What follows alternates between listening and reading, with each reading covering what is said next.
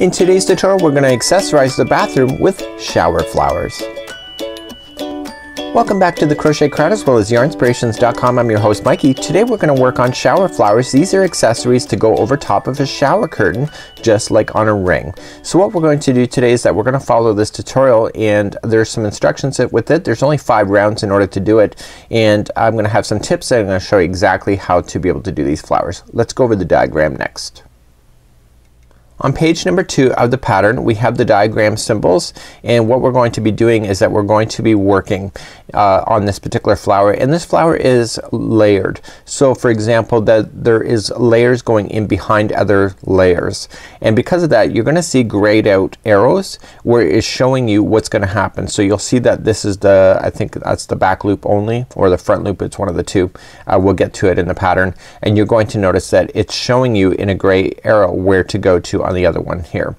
So what we're going to do here is that you need to watch for that, and then you'll see these gray arrows here. This is just allowing you to have multiple layers. So you can see layer number 3 is kind of gonna overlap layer number 5 a little bit. So you'll see that within today's pattern.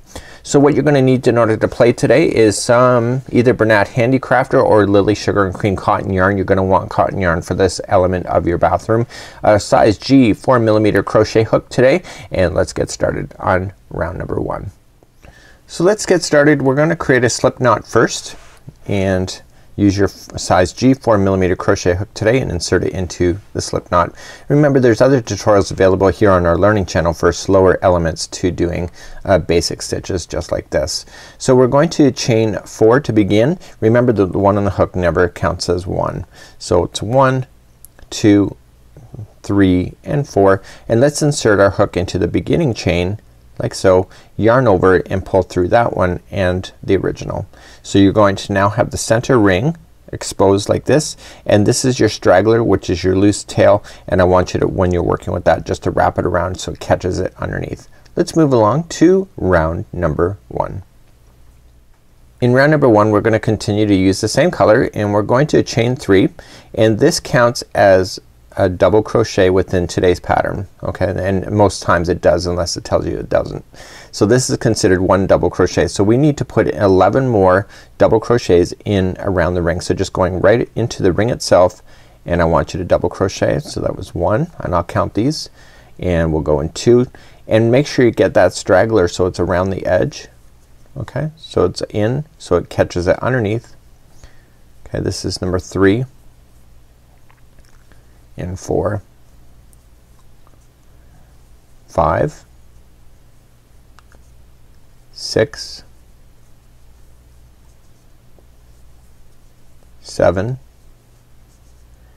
8, and you're noticing I'm gonna run out of ring space, but because you're going in the ring you can just pull the ring and everything will shift.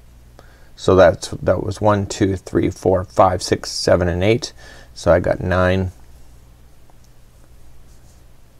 10, oops, that was gonna be 10 and I have 11 coming up right now.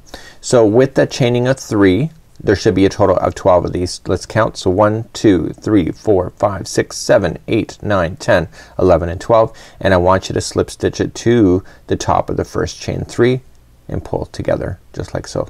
Let's move along to round number 2.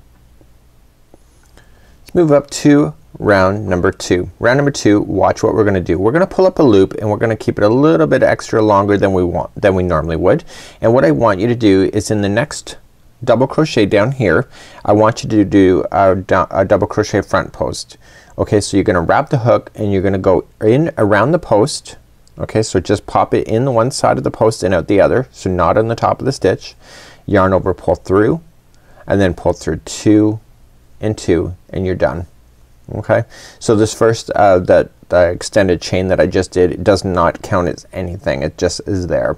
So now what I want you to do is chain 2, 1 and 2, and into the next double crochet that's available to you in the front loop only. So if you're new to crochet, there's always 2 stitches or 2 strings with front or that are counted as a stitch.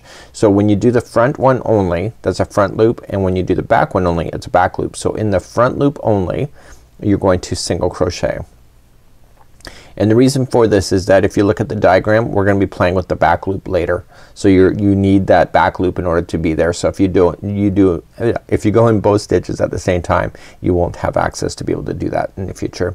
So you're gonna chain 2.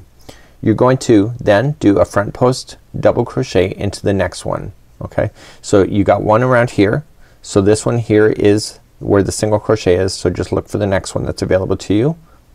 So every other one is a front post double crochet, if that makes it easier for you to follow.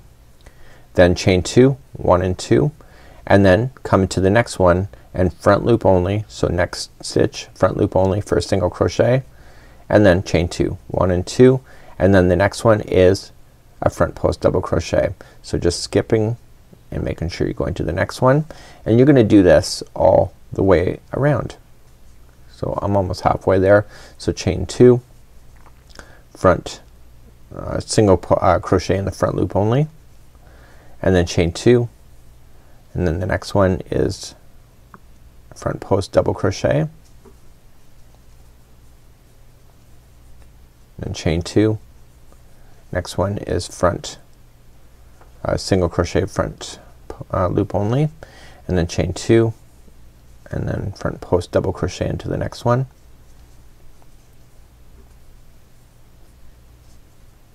chain 2,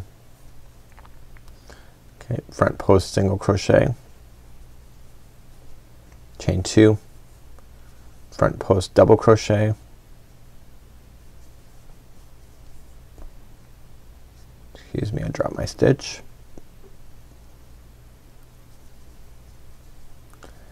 and then chain 2. Coming up to the very end now is the next one is a front loop, or front single crochet front loop, yes for sure, and then chain 2, and then just join it to the top of the first front post double crochet like this. Just pull through. Okay, so you have what appears to be some texture, and you got some extra loop stuff that we're gonna be playing with in the next round. So what I want you to do now is that I want you to take this color and I want you to trim it and get rid of it completely. So we're just gonna trim it, and I'm gonna pull through the stitch work, and I'm just going to weave it in and out of a few of the chain stitches here, and I'm gonna let it fall to the back side, and I'll deal with that later. Okay, so that's what I want you to do. So just keep an eye where you were, and because you're gonna probably have to pay attention to that in the next round. Let's move on. Grab another color and let's do number 3 together. So let's begin row number 3. So before we begin, what's gonna happen in this round is that we're gonna be playing within this layer here, not this layer on the outside like we typically would. So we're gonna like fold things back forward in order to get it. So what we need to pay attention to is that, for example, we're gonna start off in the single crochet area here. You've been in the front loop. This time we're gonna go into that same stitch but into the back loop, and then in the front post double crochet one that we went into, we're gonna just play within the back section of that. So just gotta make sure that you're doing this. This layering that you're seeing right now is gonna overlayer the other one that we're about to do. So let's begin. So let's create a slip knot to begin, and we need to choose any one. It doesn't matter which one you choose. We need to choose any one of the single crochets where you were. Okay, so there's one, there's the front post double crochet, so you don't want that one. Here's another one here. So I'm gonna choose this one just because I can, and I'm gonna just lean it forward, and I'm gonna get the back loop of this one. So last time we were in the front loop, this time we're gonna go into the back loop, and we're going to join with the slip stitch. I'll try to keep my project invisible in view for the whole time. So we're gonna join it with the slip stitch, chain 1, and single crochet into that same stitch. So now what we're going to do is that we're gonna work our way to the next one, which is the front post double crochet section, but we're gonna work again on the same revolution by just pulling it forward. So we're going to chain 1 first, and in the back loop only of that same stitch, okay, so just there it is there, just pull it back, and in the back loop only you're gonna see 2 stitches here. Okay, we only want the back loop only. Okay, and what we want to do is the first one will be a half double crochet. The next one will be a double crochet into the same stitch, followed by a chain 1, and then we're gonna get smaller again. So in the same stitch we're gonna do a half or double crochet, and then a half double crochet. So each one of these are kind of like a shell. So there's gonna be half double crochet, double, and then double, and then half. Once you have that done, you're going to chain one and you're gonna move along to the next stitch available to you, which is the single crochet. Again, just keeping it forward and going into the back loop only and doing another single crochet there, and then chain one and then move it back just so you can physically see it. Okay, so the next one again is the front post double crochet. So what we're going to do is that we're just gonna go into the back loop only of that one. Sorry, and we're gonna half double crochet the first one, then we're gonna double, then we're gonna chain one and then double, and then half double, and then chain one. Okay, so the next one is a single crochet here. Just again, just kind of look at it. Okay, there it is, and then I'm gonna come in and do the back loop only for a single crochet, chain one, and then I'm gonna move to the next front post double crochet here. Just lean it back, get the back loop only. So it's gonna be half, it's gonna be double, chain one, and then double, half. Okay, and continue along. So chain one, look for the next single crochet, just get it and single crochet into the back loop only, chain one, and continue to do exactly what you've already done. So you're gonna see that there's gonna be a layering effect going on here. So continue that same pattern going all the way around.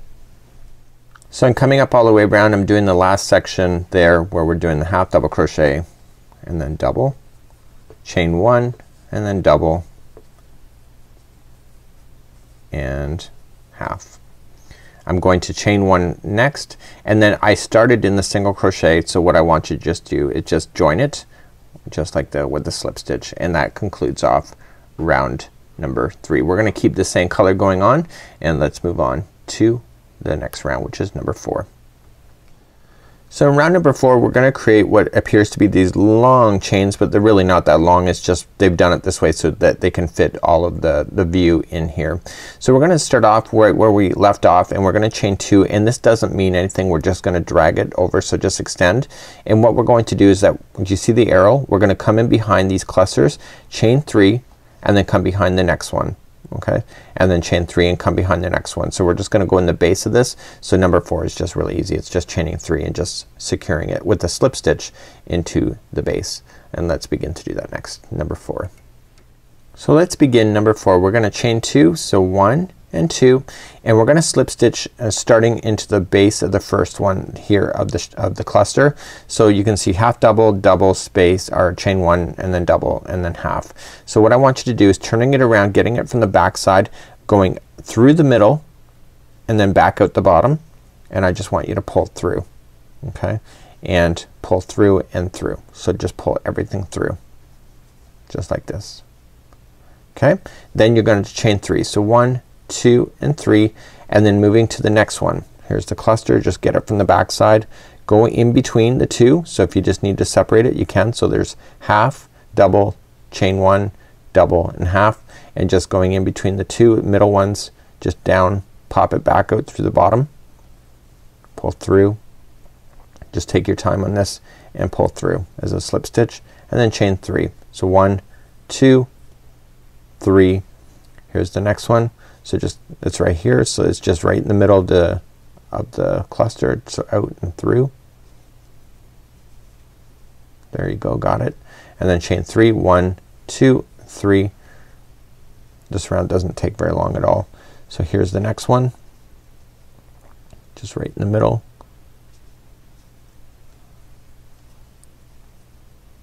And then chain 3, 1, 2, 3. Next one. So if it were me and I was not teaching this, I would keep this pretty much with the back side facing me the whole time, because I don't need to really look at the front side. Okay, and then chain 3, 1, 2, 3, and then come in to the next one. I'm leaving these tails in so that I can secure them in better when I'm done, and I'll show you how to do that as well. Normally I would get rid of that in a tutorial, so just pull through as a slip stitch, and then 1, 2 and 3, and this is where we started. So what I want to do is that I want to just slip stitch it to the very beginning of where the other one is slip stitched right there. So what this is doing is it's creating a layering effect on the bottom side so that I can see these, because this is where the final layer is going to go. So there's going to be 3 layers to this complete shower flower. So what I'm going to do is that I'm going to teach you how now to hide these ends, because I think that's important at this point. And because I had you bury in that very first one, so let's deal with that one first. Let's just pull up a loop. That one, because I had you buried in, I can just cut that one out safely. And the other 2, I want to use a darning needle, and because you are going to be using this in the shower and etc., you're going to probably have high use on your shower curtain. So what I want you to do is that I just want you to feed this in to a darning needle, just like so, and I want you to do it with the other one as well, so I'll just show you one. So I want you to go into the same color and just glide it so that it's in fibers in the back side of your flower. So don't, if you see the needle through the front side, you know that you're way off basis. So keep it to the back side and go 1 and then go in a different path but back in the other direction. Again, just keeping it on this side of the flower for 2 and then back again in a different path in the same direction for 3. So the flower can never stretch in 3 different directions, therefore the tail will never fall out on you. So now you can safely cut that string right down to the base of the project, and I want you to do the other string, and then I'll meet you back here and we'll carry on to do the final round of your shower flower. So we're now ready for round number 5. Round number 5 is going to play within that chain 3 space, and there's going to be all of these stitches all within each chain 3 space. Now you're going to notice the chain 1 to get us up there. That's not counted as anything in this particular pattern, so we're going to chain 1 to start, and then immediately in the first chain 3 we're going to provide a single, half, double, treble, treble, treble, double, half, and single. So this chart comes into real handy. So let's count how many there is. 1, 2, 3, 4, 5, 6, 7, 8, and 9. So it's an odd number, so that makes sense. So remember, it is single, half, double, treble, treble, treble, double, half, and single. So right in the middle kind of mirrors each other, and that will repeat itself. So once you get one done, you just immediately jump to the next chain 3 space, single, half, double, treble, treble, treble, a double, half, single. So let's begin to do round number 5. Okay, so my loose ends are now in, and I want to turn it so that I'm looking at the good side. So this is what you'd be looking at. So the chain 3 spaces are on the other side. So what we need to do to begin is that we need to chain up 1, and starting in the first chain 3 space we're going to just follow exactly what was in the chart. So it was single, remember, and then we got half, and then we had a double, and then 3 trebles. So remember, wrap that hook twice before you do a treble. So this is 1 and 2 and 3, and you're not done yet. You're gonna start getting smaller. So if you're running out of space, just shift everything, just move it, because it's just around the center of the chain 3. So then it comes back down to a double, half, and single. So there's 1 petal there. So let's just do the next one. So jump to the next chain 3 space, and let's repeat again. So single, we got half, we had a double, we have 3 trebles. So let's do 1 and 2 and 3. Again, shift that if you need to, and then we're gonna do a double, half, and I'm just gonna shift it, and single. So what I want you to do is I want you to repeat that all the way around, and just go to the next chain 3 and just again single, half, double, treble, treble, treble, and then double, half, and single. Please do that all the way around, and meet me back here and we'll finish off together. So I just finished my last single crochet, and the next one here is the beginning. So I'm just going to slip stitch it to the beginning single crochet that I started with, and I'm going to trim off my yarn, and I'm going to fasten it off with my darning needle to do this. It says in the instructions to sew this onto your shower curtain ring. I'm not gonna do that. I'm gonna show you another way because I know I wouldn't do it that if it was myself because I'm lazy. So I have a way that I can just put it onto it and then you can put your shower curtain on over top of it. So just going in the behind of this, you want to just make your stitches kind of hide. Just glide them into the fibers in behind the work, never on the front side because you'll see it. And if you go in 3 different directions as I pointed out before, you'll have a better way of keeping this in check and out of the view so it never falls out on you. Just like so. So I have a shower ring that I brought up downstairs here. So let me just show you what I would do if it were me, because if you look at the picture you'll see that it's just kind of dangling in position, and I'll show you that next. So here's the photo, and what we have to do is that we have to pay attention to the rings that we have. And so for example, whenever I have a shower curtain, I never have this so that this bracket will face out like this. So if I'm looking at the shower from the outside, you won't see this, you'll see this as the inside. So I will be showering inside here. So we want to make sure that the flower is sitting over here, so that, and then the shower curtain then goes in and then it locks into position. So if you look at the photo, that's what exactly you're looking at here.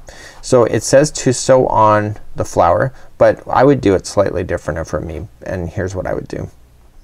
So if it were me, what I would do, I just kind of did a test, is that I would fold this in half, and you can see that there's strings that are just kind of sitting there. Okay, do you see that there's strings there? So I could use this one instead. So I can put my hook in behind there and I can fold this in half, and I can pull that string up to be a little bit larger, and then what I can do is that I can put the ring in, and because I folded it I can actually get this in without having to interfere with the rest of the flower. So I'm just gonna fold it and I'm just gonna feed it through carefully. Now the thing about shower curtain, I'm gonna go from the back side.